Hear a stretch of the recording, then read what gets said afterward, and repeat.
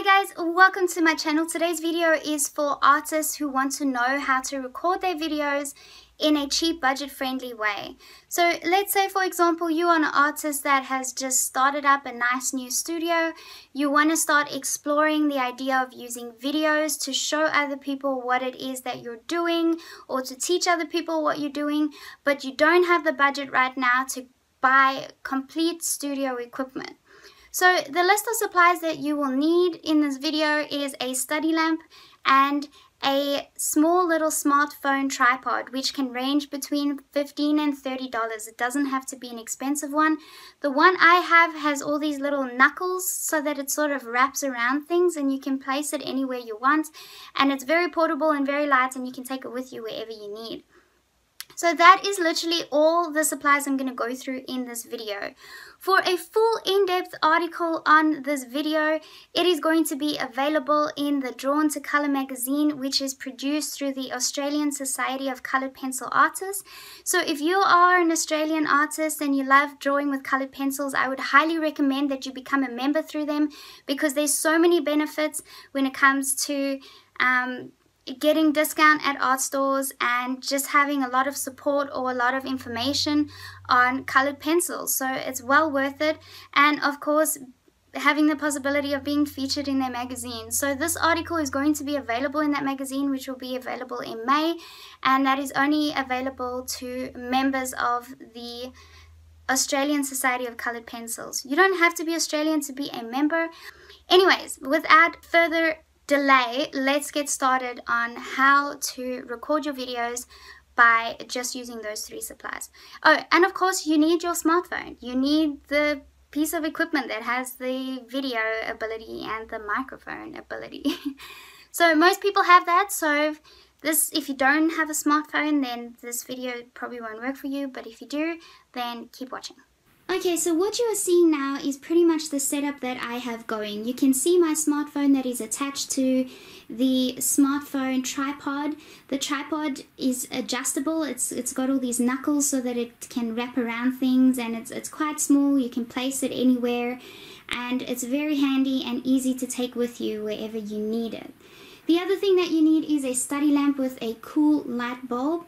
When I say cool, it's a white light and not a warm light. It doesn't necessarily mean the bulb is cool. Okay, so I've got one over here, and all I'm going to do is I'm going to adjust it.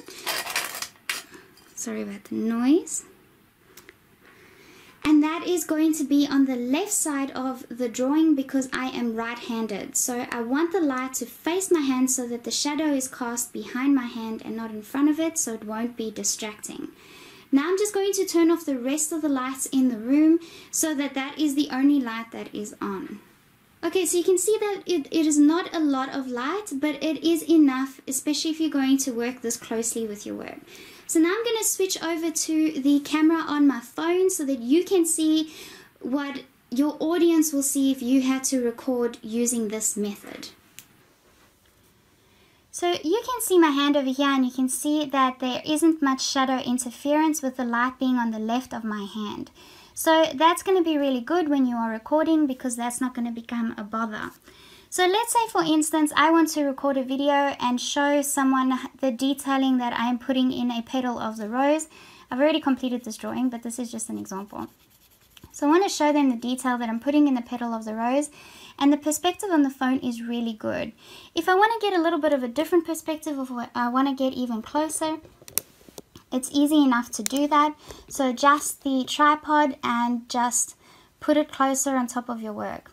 This is obviously really good if you are using colored pencils, because you're on a flat surface and it's not a wet medium, so it will be okay if you put the tripod right on the top of your paper to get a good perspective of what it is that you are doing.